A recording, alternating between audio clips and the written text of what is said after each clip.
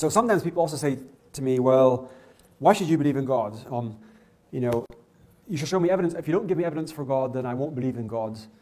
Just like I won't believe in a flying teapot somewhere around the earth that I can't really see because I can't see it. And you say that it's there, and I believe it's not there. And you say, well, I have faith that it's there, and why should I believe that? I should be skeptical. In other words, the default assumption is to be skeptical about these things.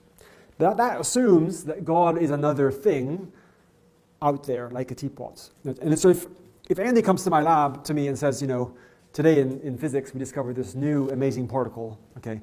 It's the most amazing particle, you wouldn't believe how amazing it is. And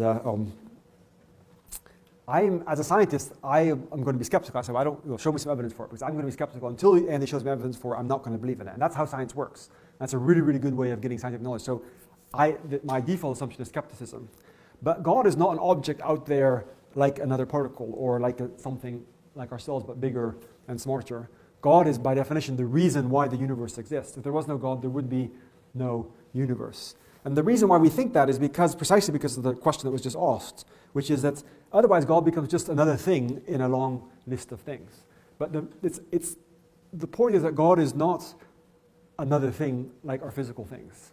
That's why people came up with, that's why the idea is that God is the first cause, or God is someone who cannot not exist.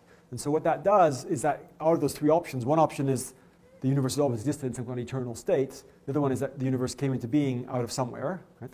So the one that has, in some kind of eternal state, you had something that caused something, so you have this eternal regress. And the third option is a completely different option, which is the traditional option of theism, which is that God is not just another object. So when you say, who created God, you're not talking about the God of traditional theism, you're talking about some other kind of God.